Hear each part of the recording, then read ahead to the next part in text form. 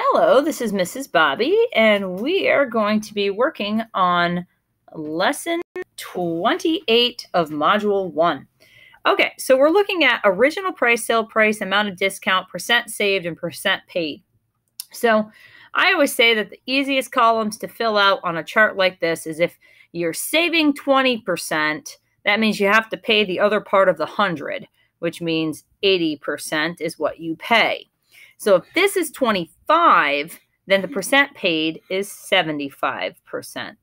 And if we pay 90%, we save 10%.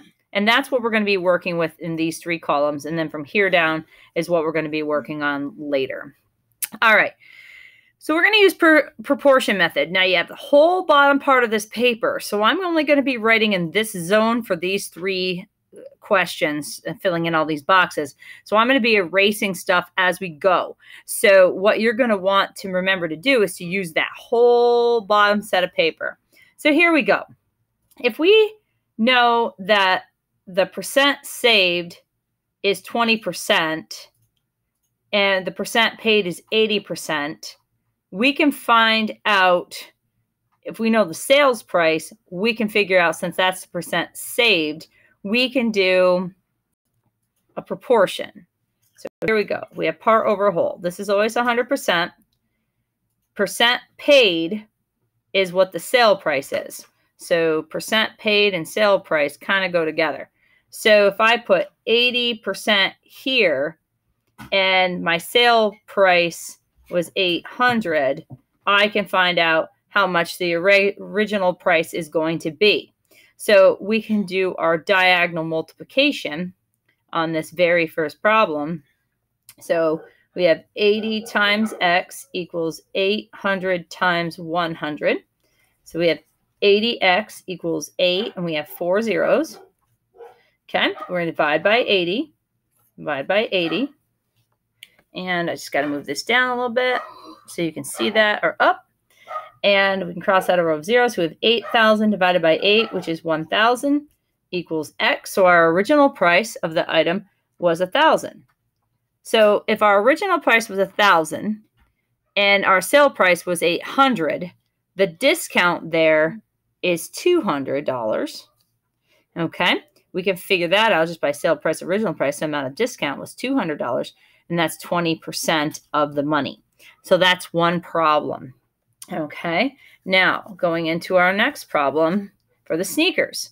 It says our original price was $80. We don't know the sales price. We don't know the discount, but the percentage saved in the discount are the same thing. So these two things will help each other out. So we can do 25% over 100, and then we can figure out the discount. We don't have the discount, but we have the original price. Okay, so 25% is what we saved. That would be the discount. The original price is 80. So we can go 100 times x equals 80 times 25. 100x, 25 times 80 is 2,000. Divided by 100. X equals 20. So 25%, our discount was $20. So if it was $80 and we get $20 off, our sale price is 80 minus 20, which is $60. Okay, so now we're on the video game question, and that's 10% is what we saved, and 90% is what we paid. But if you notice, we have the sale price. So here we can go 90 over 100. All percents go over 100. And the sale price is what percentage we paid. So that's the 54. So we can find the original price on the bottom. So now we have 54 times 100 equals 90 times x. 90x equals 5,400 divided by 90.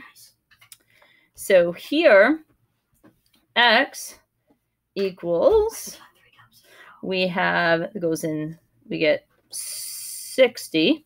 So our original price was $60. So our discount is $6.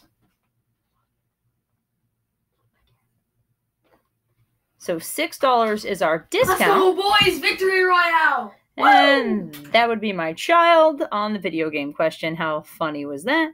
So we have $60.